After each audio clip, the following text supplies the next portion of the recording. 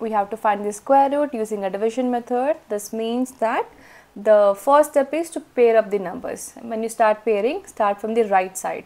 That is 21 will form one pair and 79 will form another pair. Now, in the division method, the divisor keeps changing in every step. For every new dividend you get, the divisor will be different. So, it is not same. So, how to find the first divisor? The first divisor will be like when you take a square of that number, it should be equal to 79 or less than that. Or in simple terms, you have to write the square, perfect square number which is closer to 79 or equal to 79. 79 is not a perfect square number, so we'll try to find the number which is less than that. So we'll start with 7. So 7 square is 49 and 8 square is 64. And then we have 9 square is 81. Now 81 is greater than 79, so we'll go with 64. 8 square is 64. So 8 times 8 is 64. Now subtract these two numbers. So when you subtract here, we'll get 15. Right? We got 15. Now we'll drop the next number, which is 21. Now we have 4-digit number 1521. Now for this new dividend, we have to find the new divisor. How to do it? Now this is really important step. How to do it? The number which is there in the question, like here we have 8, you have to take the twice of that number. Okay, twice or double of that number. So 8 plus 8 is 16. So we'll write 16 here. Now along with 16, I have to find one more digit. Now this is very important step. Now this digit should be same as a digit we're going to take in the question, the next digit in the question. The both should be same.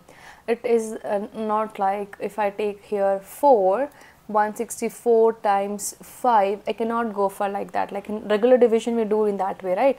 But here no. So if I take 4 here, this means I have to take 4 here. So when you multiply, you will multiply 164 times 4. If you write 5 here, it will be 165 times 5. So the digit here in the unit plate, the next digit in the question should be same. So you have to try to find such a number. When you multiply this two, you will get equals to 1521 or less than that.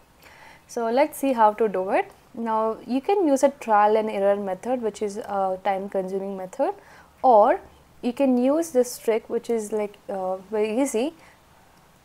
We want 1 at the end, right? We have 1 here at the end. So think of a number whose square, like y square, because this number and this number are same. If you take 3 here, 3 here, 3 3s are 9, or 4 4 is 16. So you're going to multiply this two number, and the last digit you're going to tell us which number we get it. So we have 1 here. So think of a number which will give us 1. We know that 9 square is 81. So this will gonna give us 1, or the next number is 1 square, which is 1. So we don't want 1 because 161 times 1 is 161. So we'll go with 9. So if I take 9, 169 times 9. 9 9s are 81, and then 9 6 are 54. 54 plus 8 will gonna give us 62. So we'll write 6 here, 2 here. 9 times 1 is 9, plus 6 is 15. So we get to 1521, and that is what we require here. So subtract it, we get 0.